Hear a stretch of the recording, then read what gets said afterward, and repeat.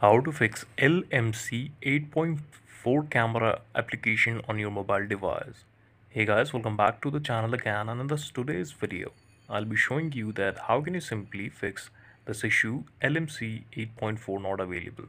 For this you have to just tap the LMC 8.4 application for 4 or 5 seconds, and then you will see this type of menu, that is application information.